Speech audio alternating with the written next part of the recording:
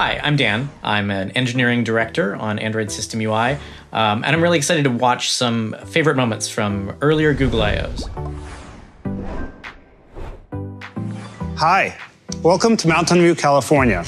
I'm speaking here at Google's headquarters. Those early Google I/Os were so wild because it's a huge show, but Android was just such a small part of it. We were just off in one corner. Hey, we're also doing this little mobile operating system thing. And then, over the years, it got bigger and bigger. Today, it is the most popular mobile operating system in the world. We announced 2 billion, we announced 3 billion users. That growth has been just an incredible, incredible ride to be part of, and I feel super lucky. How much did you pay them? We're getting a lot of applause lines here.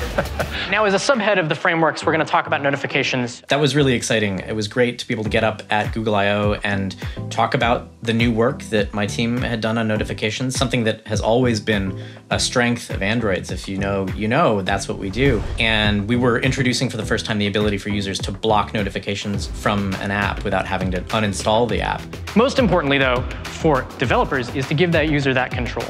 Let the user turn off notifications, let the user change the properties of notifications. You don't want to run the risk of the user banning notifications. And it was a huge hit. The audience was thrilled. Somebody even got up to ask a question, well, do apps get to find out about this? Can they argue? Can they object? And the answer was no. And that got applause. I was really excited.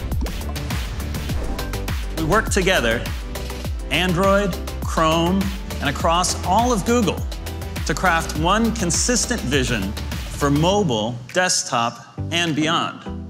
Launching Material Design in 2014 was such a big moment for us. We had design systems before at Google for our various products, but when Matthias got up there unveiling this new system to the world that was designed to be shown everywhere, every device, every surface, every context, it was a really big moment for us, and it set the stage for a decade of design thinking across Google.